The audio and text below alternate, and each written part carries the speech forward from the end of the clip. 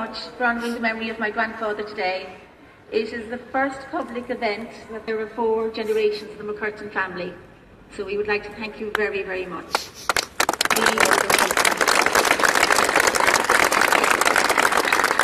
The circumstances of my grandfather's death, his brutal murder, meant that he's remembered sometimes for dying for Ireland. But there's another side to him, the side that lived for Ireland. His love of music, his love of the Irish language, and his love of poetry. And today is special because we're remembering what he lived for, and especially his pipes, rather than why he died. Now, his cause of death, of course, we stand for Irish freedom. But it's nice to remember a man who lived and loved Ireland, rather than just the man who was murdered for Ireland. On behalf of the family, and especially my mum, May MacCurtain, who's here today, I'd extend a very warm welcome to our travellers from the States and from over Europe. We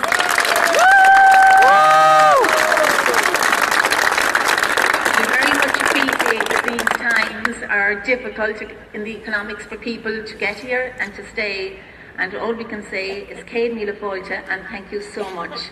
To the organisers, thank you again for remembering the things that my grandfather lived for, and not just the cause that he died for. Thank you so much.